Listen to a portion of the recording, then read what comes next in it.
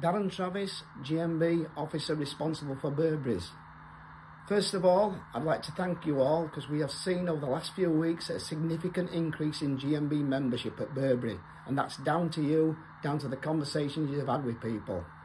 You'll see us over the next few weeks on the campaign trail again, £15 an hour. That's what we're wanting for all skilled workers at Burberry's. And just remember, 21p is an insult to the skills that you have in that workplace. But I also want to invite you to a meeting on Friday the 26th of January at 12 p.m. at the Albion Street Working Men's Club. Please encourage colleagues to attend. Let's keep this campaign going forward, and remember, unity is strength. Together we can win this one. Thank you.